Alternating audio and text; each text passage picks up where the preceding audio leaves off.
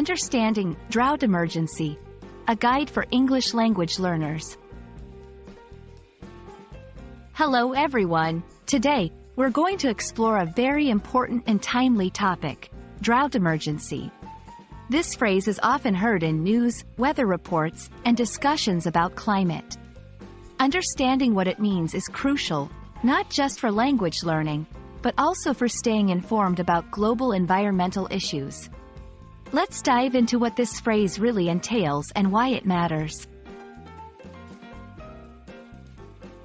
Drought emergency consists of two words, each with its own meaning. Drought is a prolonged period where an area receives significantly less rainfall than usual, leading to a shortage of water. An emergency is a serious, unexpected situation requiring immediate action. When combined, drought emergency refers to a critical situation where an area is facing severe water shortage due to a long period of low rainfall, requiring urgent attention and action. Drought emergencies don't happen overnight. They are often the result of extended periods of below-average rainfall, which can be influenced by climate change, weather patterns, and human activities like overuse of water resources. The impacts are severe, including water scarcity, crop failure, wildfires, and disruptions to ecosystems and communities. By understanding these causes and impacts, we become more aware of why addressing drought emergencies is vital for environmental and human health.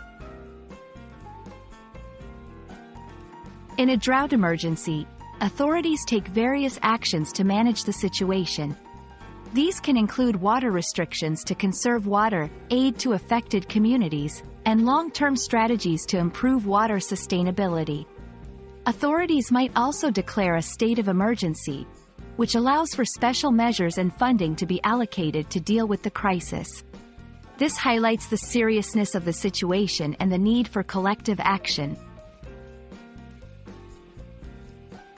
Everyone has a role in addressing a drought emergency. Simple actions like conserving water, staying informed, and supporting sustainable practices can make a big difference. It's also important to understand local water regulations and guidelines during such emergencies. By taking individual actions, we contribute to the larger effort of managing and mitigating the effects of droughts. I hope this video has helped you understand what a drought emergency means and why it's such a critical issue. Remember, language learning is not just about words, but also about understanding the context and significance of phrases like these. Stay curious, stay informed, and let's all do our part in facing global challenges like drought emergencies. Thank you for watching, and see you in the next video.